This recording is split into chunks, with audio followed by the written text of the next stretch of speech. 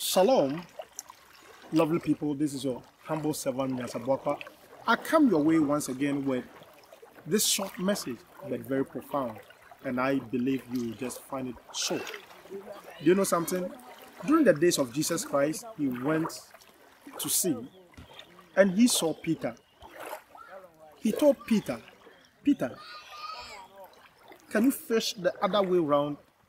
Peter, to me, if it had been now, I would have said that Peter was having a PhD in fishing. He knew everything that entailed fishing. But when Jesus Christ went to him, the Bible says, Peter was so calm, he was so sober, and Peter just understood what he was saying. He said, by your word, you will do it. Do you know something? In life, it doesn't matter how knowledgeable you are in something. There's that person and that idea that you need that can really shoot you up or transform your life totally.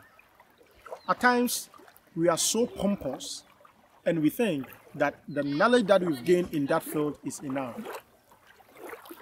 Peter, of all people, just listened to the man that looked like knows nothing, because he was not in that fishing apparel, or he has not been seen around.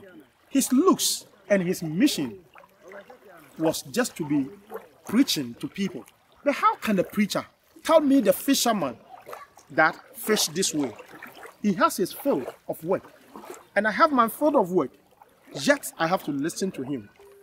There's that one person that you need. You know, yes, I know you know, but you need to know more, because what you lack is what someone is having secretly. Lack of knowledge, people are perishing. It's indeed true. Just humble yourself.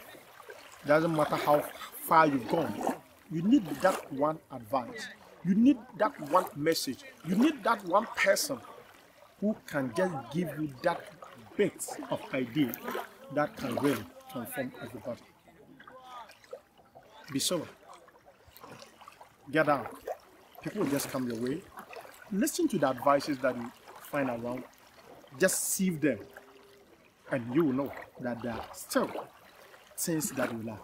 It doesn't matter what you've gotten through. I will say shalom, peace. Be still. Till we meet again, I will say bye, bye.